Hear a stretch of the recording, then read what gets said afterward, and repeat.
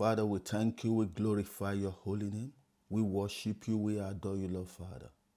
We thank you for the opportunity given to us always to learn at your feet. Father, we thank you, Lord, for the throne of grace. We thank you for the boldness and the confidence that you give unto us to come into the throne, into your presence. We are always in your court, but to come directly before the throne and obtain grace, obtain favor, obtain mercy for a glorious life. Father, we thank you, Lord, for you said, as much as we have received abundance of grace and the gift of righteousness we reign. So, Father, we know we reign on this earth, but we reign according to that we have assimilated, to that building up, for your word is able to build. Your word is able to build and give sanctification. So, Father, we just honor you. Our hearts and minds are open, O Lord, always to hear from you, to decipher, to understand, to analyze, and to be glorified in your word. So, Father, Lord, Jesus, we honor you. Holy Spirit, we adore you. In Jesus' mighty name we pray. Amen. Amen and amen. Praise the name of the Lord. Hallelujah. We are back again, continuing from our brief exposition of the scripture from Genesis to Revelation. And in the last video, we're talking about the wanderings and the review of the law. The wanderings in Numbers, the book of Numbers, and the review of the law in the book of Deuteronomy. But right now, we are now talking about their presence in the land. They are now before the land. So what happened? They are now to start to go through some warfare. So we are starting with in the land, starting with the book of Joshua.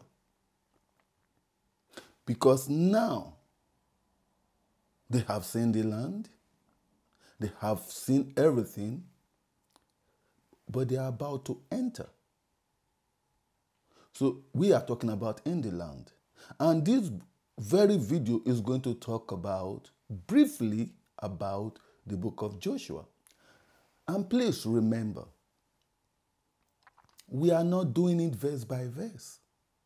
Because if we start that in the next 10 years, we will still continue doing verse by verse and analyzing and making exposition. We don't want to do that now. So we are doing a brief exposition.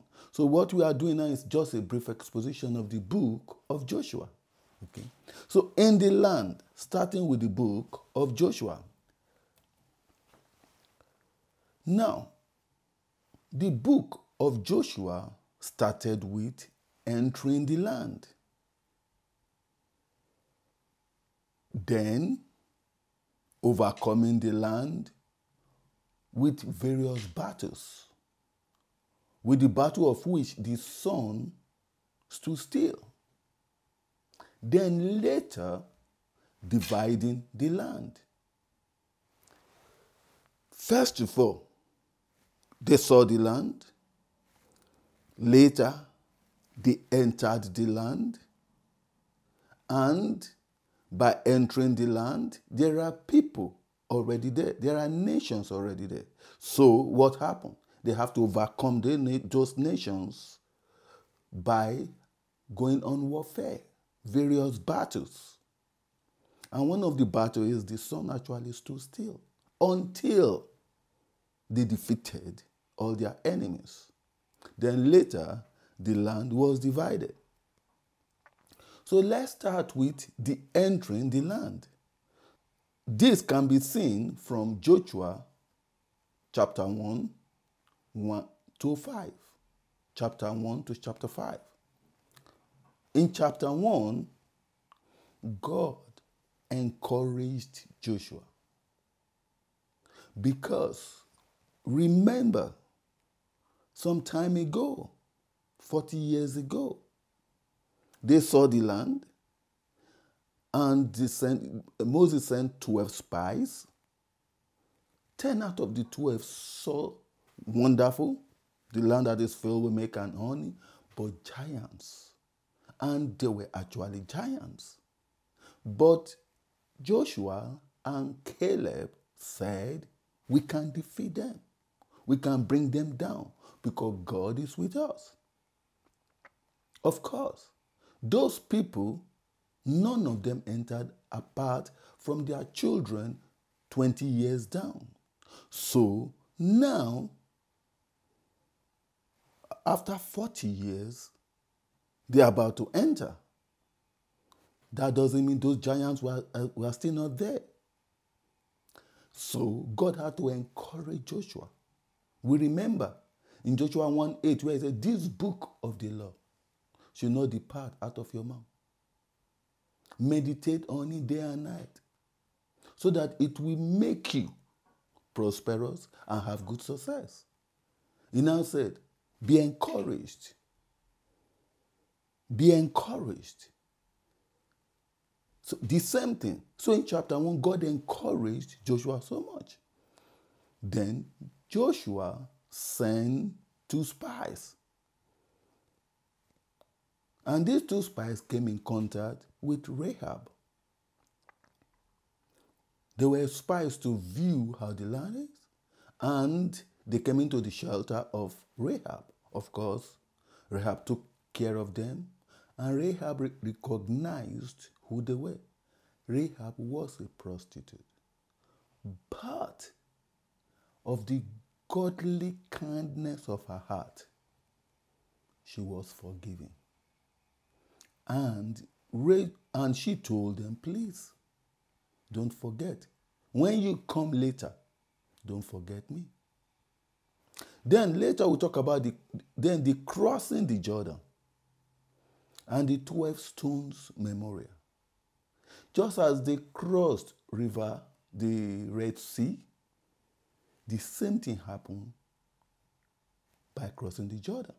God told them, when you get there, as long as your feet is as long as the feet of the priests are in the water will be divided. And truly the water was divided. And what did Joshua do after they have crossed? He picked 12 stones to represent the 12 tribes of Israel. And I think this was what the same stones, in terms of memorial, in terms of proverbial tenses, Jesus used when he said, even if you don't worship me, stones will be raised up to worship me. Praise the name of the Lord. Then, of course, the children of Israel were circumcised at Gilgal. Why? Remember, throughout the period they were in the wilderness, they were not circumcised. And the manna also ceased. Then later, a visitor came to Joshua in the night, in the garden. And Joshua pulled out his sword, are you with us or against us? And he said, I am the commander, the captain of the Lord host. The word captain is not like a soldier. No, what he's talking about, he is the head of the Lord host, which means it was God himself. And to prove that it was God himself, he told Joshua, the land that you are standing is also holy, so pull your shoe. Remember, when God saw Moses in the wilderness, he told Moses, the land that you are marching is holy, so pull your shoe. Praise the name. The same thing he said, the land that you are standing is holy, so pull your shoe. Then, when we talk about the overcoming the land, this is in Joshua chapter 6 to chapter 12. This talks about the conquest of Jericho. We understood how it happened when the captain of the Lord host, when God himself told Joshua, I will fight the battle for you. But there is a principle. There is a way to go. Your part is, the people will walk around the city 6 days once without saying anything, in silence. Then on the 7th day, they will walk around 7 times. And in the last one, they will make a shout. And of course, without shout and trumpet, the wall came down. That was the conquest of Jericho. Then there is a battle called the failure at Ai. We will look a little bit into it. Then another battle, the battle at Beth Horon. After that, the division of the land. Of course, we remember the night visitor who said he is the commander of the Lord host. Now the conquest of Jericho. 2 spies were sent and they sheltered with Rahab. Remember we spoke about the prostitute Rahab. And Rahab hid them when they were looking for them. Then, remember we also spoke about the night visitor, the captain, the commander of the Lord host, who gave the battle plan to Joshua, which is to march around the city once a day for 6 days. Then on the 7th day, to march 7 times on the 7th day. Then after that, to make a loud noise with trumpet, with music. And of course, what happened? The wall of Jericho fell down. And they were told not to take any spoil, because all the things there were accursed things. Not to take anything, alive or dead. Not to take anything, just to destroy everything. Now, the battle of Ai, it was a failure. Because after the battle of Jericho, they became very confident in themselves. That yes, whatsoever they go, they can do it without looking at the will of God. Remember, we talked about the battle plan that God gave to Joshua in terms of Jericho. But in this case, they didn't bother to ask God. They underestimated their enemies, and by so doing, they sent only 3,000 warriors. That there will be no problem. Of course, the result was they were defeated and they lost about 36 warriors. You need to be sure. After this, it was something devastating, and they have to come back to God. They have to plead seriously. Joshua actually came back to God on his knees, begging and crying and asking why were they defeated. Because this became the only battle that they lost in all the 7-year campaign. Why? Because after this, they never made that error again. Then also,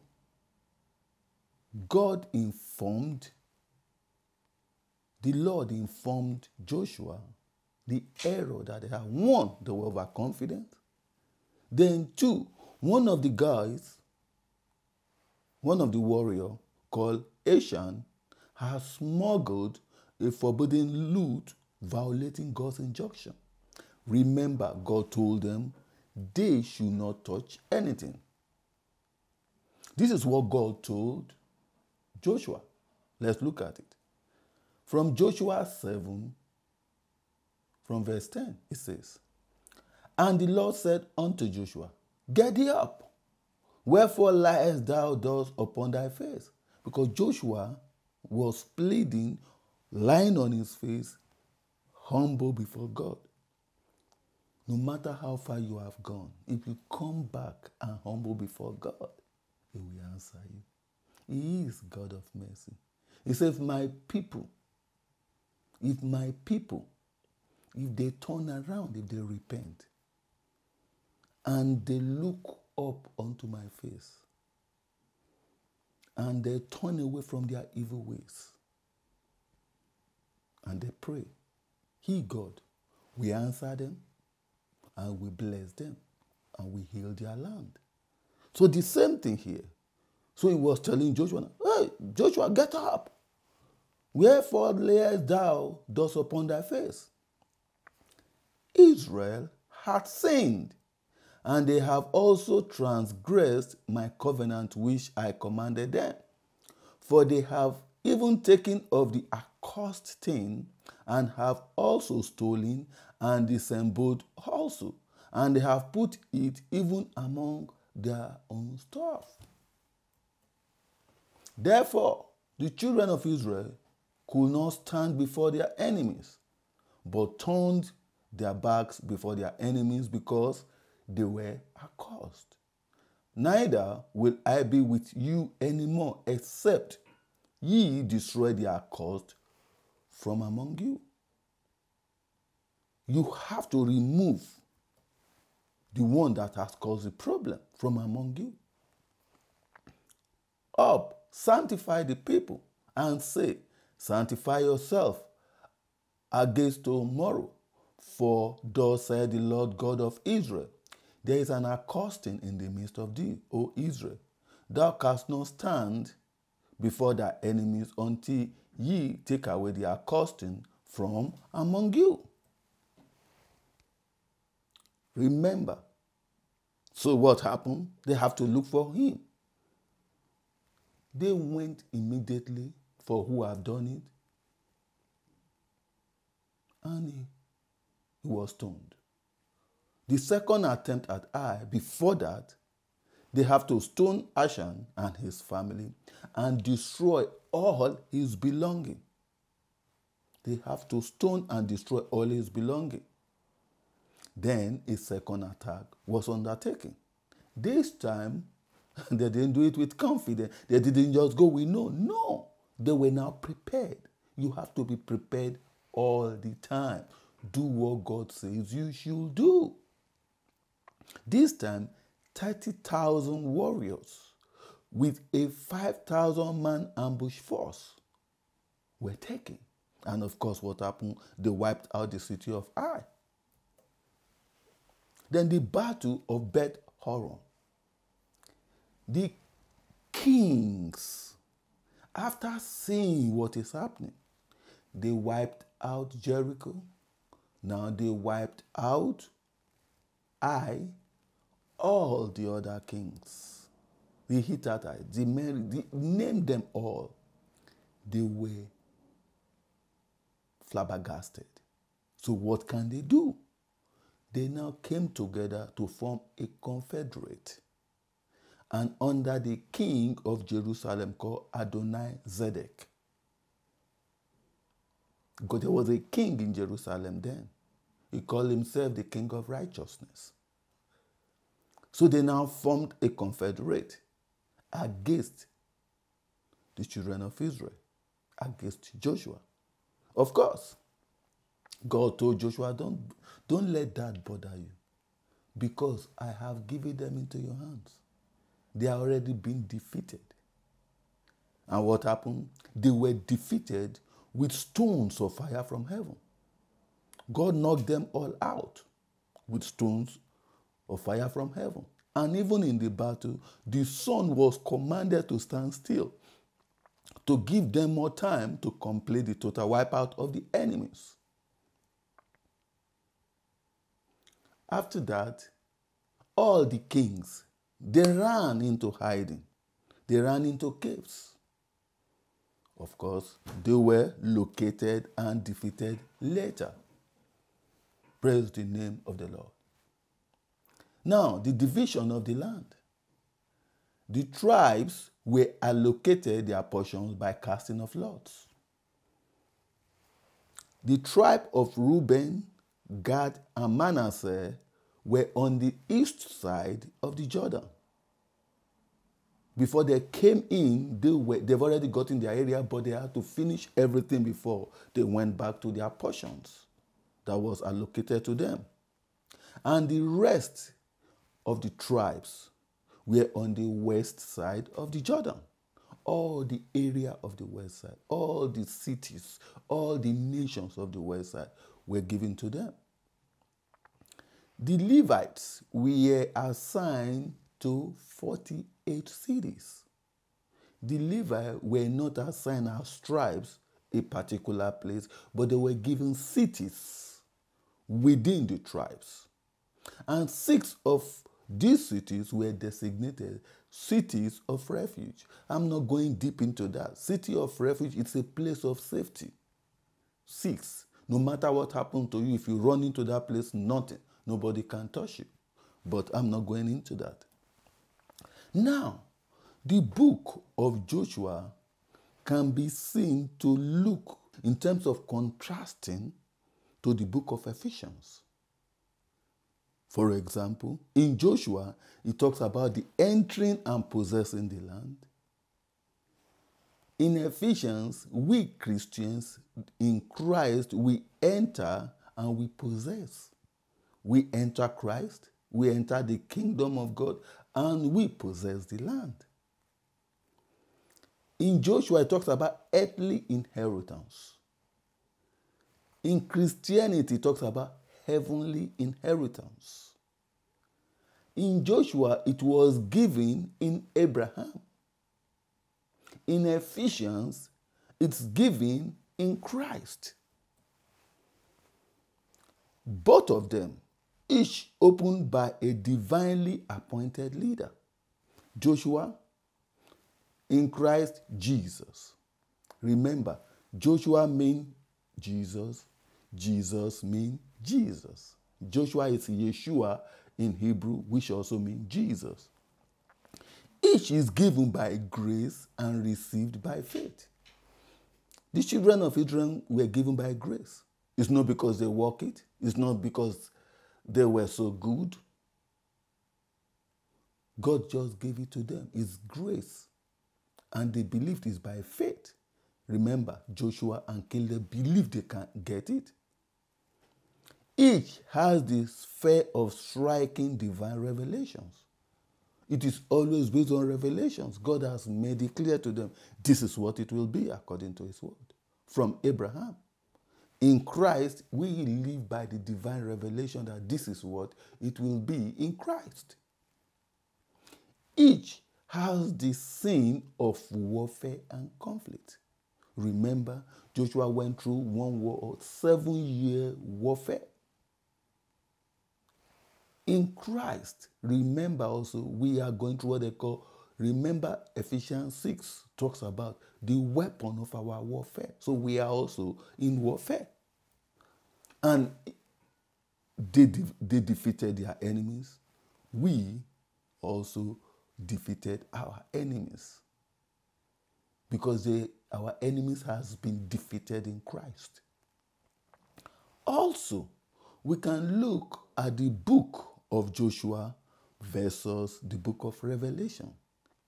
The name Joshua, like I said, is the Hebrew name Yeshua, and which also means Jesus. And remember, in the book of Revelation, the revelation is about Jesus Christ. The book of Joshua is about the war that Joshua warred for the children of Israel. Revelation is about Jesus Christ and Christ and his people. Amen. In each is a military commander dispossessing his oppositors or usurpers. Joshua disposited, counseled, eliminate all his enemies. All the enemies in the cities and in the nations. Jesus has already disposited and defeated all his enemies. They are going to be counseled and put in the lake of fire. Both had 7-year campaign, which were in Joshua, there was a 7-year campaign. There is a 7-year campaign that is coming up with the Antichrist and his fake false prophet. One against 7 of the original 10 nations in Joshua. In Christ also, they were original 10, but they become 7 strong ones, according to the book of Revelation. In Joshua, he sent 2 witnesses. In Christ, 2 witnesses will also be sent in Revelation. In Joshua, there were 7 trumpet sound events. Remember, on the last day of their marching around Jericho, they were told to march around 7 times. On the 7th marching round, they should sound a trumpet. 7 trumpet sound events, serious one, and they should shout. In Revelation, there is also a 7 trumpet sound events. And this preceded by silence. Remember, the first 6 days, they were told to march around without talking at all, in silence. And in Revelation, there is silence in heaven for half an hour. In the book of, there is a place that there is silence in heaven for half an hour before the 7 trumpets were sounded. In Joshua, confederated kings under their leader Adonai-Zelek called lords of righteousness, and in Revelation, the Antichrist and the false prophets. There was a confederation kings in Joshua, and in Revelation, there is the Antichrist, the woman of the beast, the woman that rides the beast, the false prophets also. And they all, just as Joshua defeated them, also they were defeated in Revelation. They were both ultimately defeated with hailstones and fire from heaven. There were signs of the reaction of the sun and moon. Remember, in Joshua, the sun and the moon stood still until the battle was won. The same thing in Christ, in Revelation, in this war, the sun and the moon will be devastated. In both cases, the kings hide in caves. Rocks fall on all. There's a statement that says, rocks fall on us. In the same thing in Revelation. In the next video, we'll be going into the book of Judges and Ruth. Why we are combining both together is Ruth happened to be in the period of Judges. So we are going to combine the book of Judges and Ruth together. We will talk about the ultimate love affair in Ruth. Then we'll talk about the book of Judges. Praise the name of the Lord. Oh, Father, we thank you. We glorify your holy name. We worship you, Lord, Father. We adore you. We say thank you, Lord, for giving us brief understanding of your word. As we continue, before we get to Revelation, we have a total understanding of what you want us to understand, of who we are, of why the word was written, of the different dispensations, so that we know all that you have done for us and the glorious life that we have in you. Glory, glory, glory, adoration be to your holy name. In Jesus' mighty name we pray. Amen.